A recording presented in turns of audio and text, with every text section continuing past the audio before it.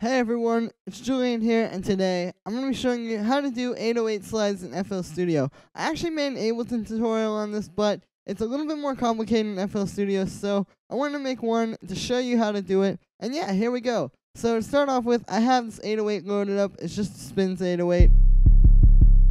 Pretty simple. And the first thing you want to do to be able to do a slide with this is you're going to want to go into the miscellaneous functions here and change this polyphony thing here to mono and then set the max to 1. So what this is going to do is it's basically going to tell the synth or the sampler that it can only play one voice at once. And then having the slide here is going to make the notes slide from each other up and down.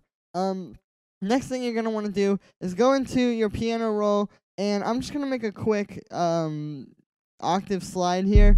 What we're going to do is we're going to put in two notes, and the first one is going to be, you're going to double click on it, and you're going to set it to this portamento mode.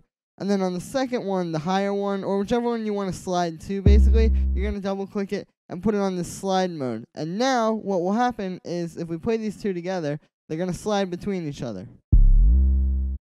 There we go. It's as simple as that. You just have to do that. And actually, if you want to do it even faster, you don't have to go into the note properties. You can actually just click on these up here, and essentially whichever one is this color is the one that you will write with. So like I have the portamento one is highlighted, and if I click a note, you can see it's a portamento note.